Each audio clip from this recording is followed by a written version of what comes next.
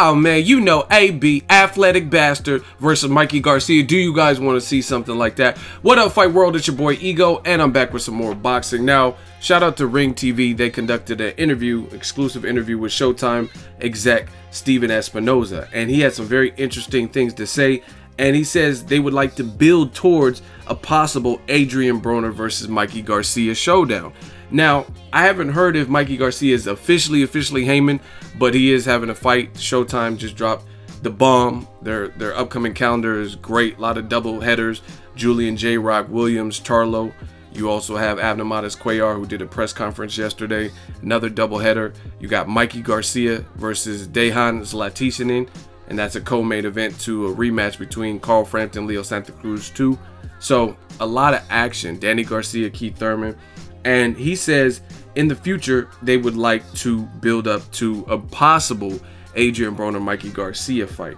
He says if Garcia is at 140, you could sort of mix and match some of the names on the slate. And I'd like to say somewhere in the future, an Adrien Broner, Mikey Garcia fight maybe at 140. It's just my idea. You can't get ahead of yourself. Mikey has to see how he feels at 135.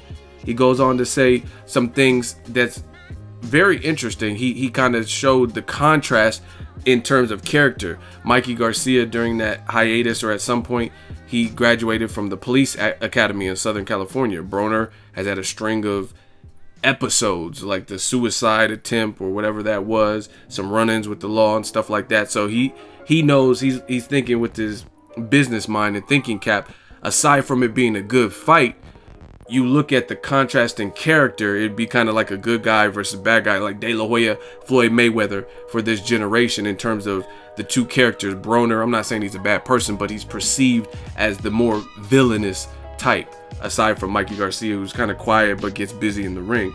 Steven Espinoza wrapped up and says, if you ever spoke to Garcia, he has very specific objectives. His first objective is to get a world title, and Zlaticanin was the quickest way to do that. The next goal is pound for pound list.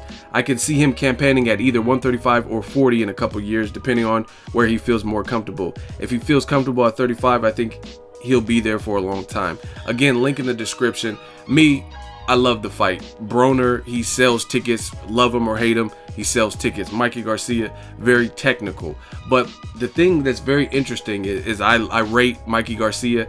He follows me on Instagram and on Twitter. I've interviewed him.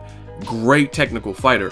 But people forget, as badass as Mikey Garcia is, most of his accomplishments were several divisions down, right? Those are facts. In the 120s, that's in 130, I think.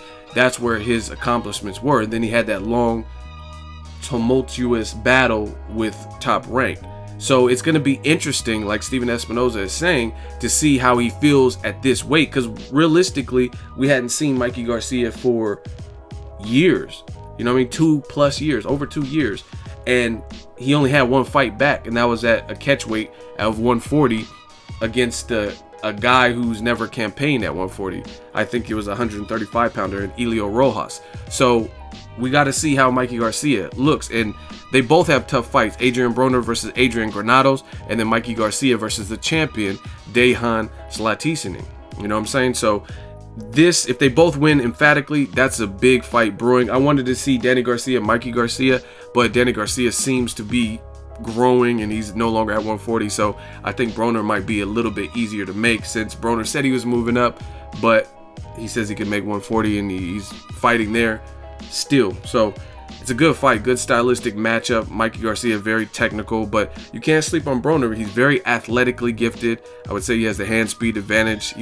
They're both economical with their punches, to be honest, and Broner fights flat-footed, so it would be a hell of a war. But you can't chump Broner, because Broner has continually fought bigger guys, Sean Porter and Marcos Maidana, guys like that. So I don't know if some people are going to just hear the matchup and be like, based on the technical gifts of Mikey Garcia, they're going to be like, oh, easy work. But the fact that Broner has experience at the higher weights, I don't think it would be easy work per se. Great fight. Let me know what you guys think. Broner versus Mikey Garcia. Hopefully Showtime can get that done. But first, they have tall orders in their own near future. Let me know what you guys think. Share the video, like the video as always. Hate, comment, and subscribe. Till next video is Ego signing off. So if you enjoyed this video and want more content like this on the channel, you can show your appreciation by going to the PayPal donate button or the YouTube support button, and you can donate any amount that you feel is equivalent to the value of this video. Much more to come. Thank you guys for your support. Boxing Ego, the future of boxing.